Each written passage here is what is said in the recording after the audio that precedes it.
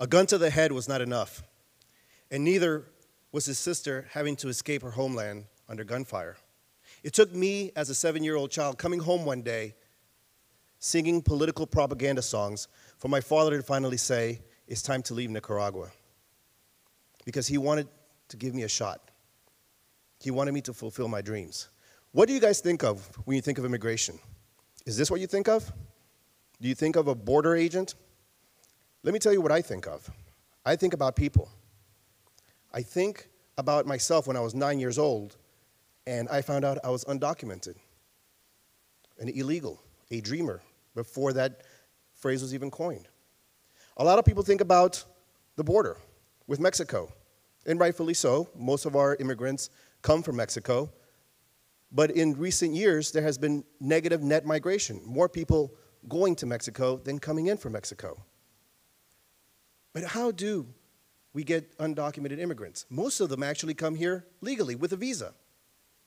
They come here as students, they come here as tourists, and then they overstay. 2/3 of undocumented immigrants have come through visas.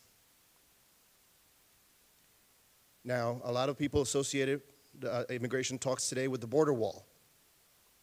But the border wall is estimated to cost anywhere between $20 and $25 billion. And for less than that, we can house every single homeless person in America.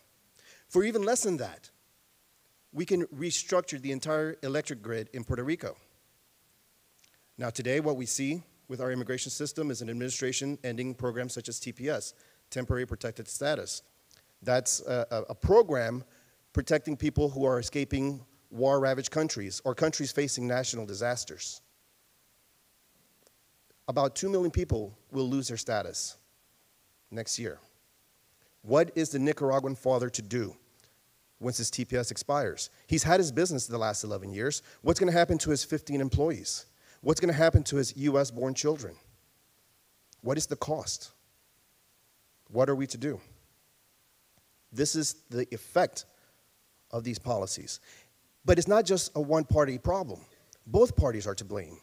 Under Obama, we had a Democratic House and a Democratic Senate, and yet we failed to act. Both political parties use immigration as a political football, but people's lives are on the line. It's an actual problem. Now, we have right-wing media gleefully report over ICE raids as if it were a good thing. But what it does is it destroys families. These immigrants are not criminals. 8% of Americans have felony convictions. Less than 3% of undocumented immigrants do. But this country was founded a lot on racism. Deport the illegals. You're an illegal alien, illegal immigrant. Can anyone really be illegal or an illegal? Where does this hate come from? Why do we allow ourselves to be guided by such xenophobia? These are scenes from a movie from 1915 called The Birth of a Nation. And in this movie, white women were portrayed to be in danger at the hands of racial minorities. Racial minorities played by white actors in blackface. It's a scare tactic, and it dates back 100 years. And it's a scare tactic that's being used today.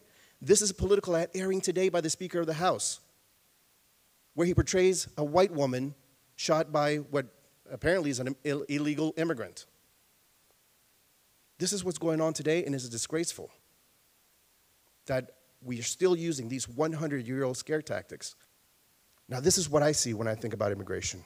You see, I don't know that little girl, but I know that look because I've had that look. A look that says, give me a shot. Let me have a hand in my own destiny. Let me go home to my family. Because this is what may end up happening. I may find one of these companies. Every single one of these companies was founded by an immigrant. This is the impact of immigration.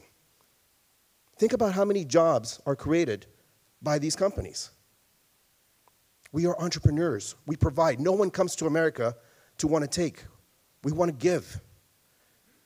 And these are the dreamers. These individuals came here when they were less than 2 years old. This is the only country they know. We fostered their talent. And now we are to throw them to the street? We are to go ahead and tell them, go to another country and use the talent that we've developed to compete against us. What can stop a dream? A nightmare. This is the architect of the Muslim travel ban. When the Muslim travel ban was struck down by federal courts, the federal judges cited his words because he specifically stated that the purpose of the travel ban was to ban Muslims. And this is what the travel ban looks like. This is a scene from the Orlando International Airport when we had travelers from Syria and Iran trying to get back in after a short trip. Can you imagine leaving to see your family and you're coming back home to study and then you may not even be allowed back in? Look at the anguish on the people's faces. Look at the concern. Look at the nail biting. And this is after this UCF student was released. That's the real life impact of our policies today. Immigration is about people. Now, what can you do? I love John Lennon's words. You can say I'm a dreamer, but I'm not the only one. And you too can get involved with organizations that look to have an inclusive city where it doesn't matter who you love. It doesn't matter what's your religion. It doesn't matter where you come from. We are one people. We have one dream. This is not about silly border walls. It is not about border searches. Immigration is about people.